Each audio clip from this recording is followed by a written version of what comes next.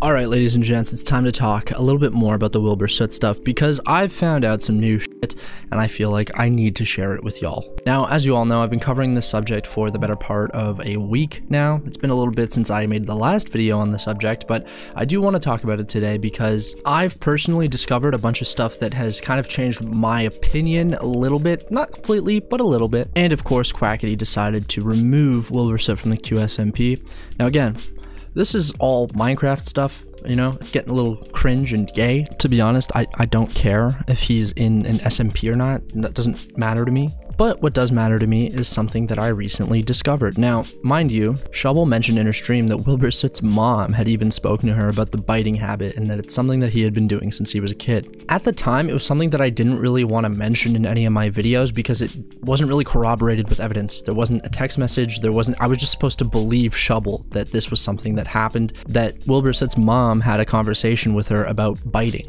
Now, I think it's pretty indisputable that he does bite his significant others and apparently even potentially his friends. But clips like this have really made me reconsider a couple of things. Tell him about how awful I am to you. To me? Yeah. He keeps biting me. Yep. Are you just hovering while I'm streaming? I can't hear you over the Hoover, what'd you say? Actually, Will bites me sometimes, and I get so many bruises all the time from him biting me. I thought you were saying that you bite people. No, Will bites me. Again, there's nothing inherently wrong with biting people for affection, and obviously we've all come to the conclusion that this guy does bite a lot of people, but she openly says that it leaves bruises at times. Me sometimes, and I get so many bruises all the time from him biting me. Now, mind you, this is an ex from before he dated Shubble, so obviously if this is something that he's been dealing with since he was a kid, I'm not surprised that Shubble also experienced this. At this point, it's pretty obvious that Wilbur did bite Shubble and has bitten his previous girlfriends. He's even admitted so. My big issue was that the supposed bruising was never demonstrated by Shubble. There was no evidence, there was no proof, there was nothing. But now seeing an ex say the same thing and Wilbur not even react and kind of see it as, yeah, that's normal, that's just what happens, it does definitely recontextualize some things. I still think all of the people that were openly calling this person an abuser and basically screaming it from the rooftops on their stream, and yeah, I still think those people are freaks. I still think that to call Wilbur an abuser at this point it's hard for me to do with basically no photo evidence. Like, we don't know the extent to these bruises. We don't know if they're little, if they're big, if there's massive teeth marks, if she's literally bleeding. Like, to what extent we can call this abuse is really difficult. It does sound like that this person bruised their girlfriend a lot, and that's really, really weird.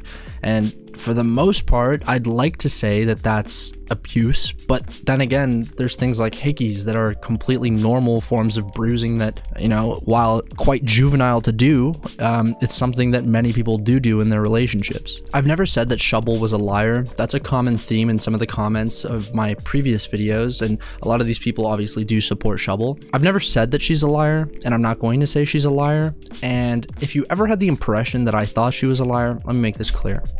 I totally think that she definitely did receive some form of bruising from the bites that were inflicted by Wilbur Soot, okay? I think at this point, it's indisputable that something happened, all right? I think we all agree on that, even including Wilbur's own apology, right? That apology was not an admission of guilt. He clearly did not admit to being an abuser. But that being said, he did admit to biting her, and he did admit to safe words even being involved, which is crazy because it never came across as a sexual thing. So for something that is non-sexual to require a safe word, kind of crazy. But yeah, I wanted to provide this update on the situation because I hadn't seen these clips before, and I think that these clips are really important to get out to the audience that saw my previous videos. Obviously, it may seem like I'm defending Wilbur Soot. I think that it only seems that way because everybody else is so vehemently against him. Everybody else has made up their mind that he's an abuser. And listen, I'll just be honest. Even with a lack of photo evidence at the moment, it's not looking entirely good for him. But again, remember these words.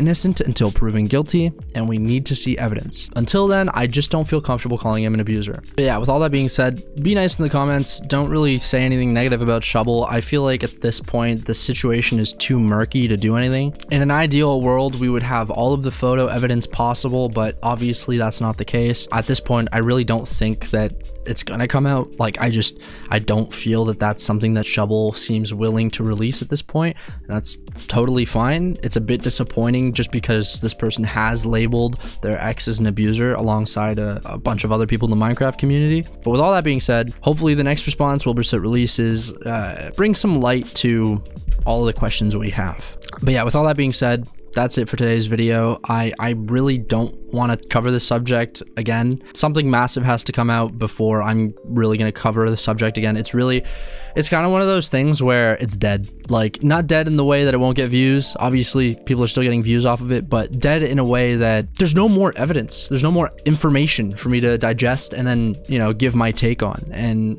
unless that changes, and obviously Wilbur Soot can change that, I just don't feel comfortable, you know, regurgitating my opinion. Other than that, I hope you guys enjoyed today's video. If you did, leave a like, comment, and subscribe, and I will be back with another one.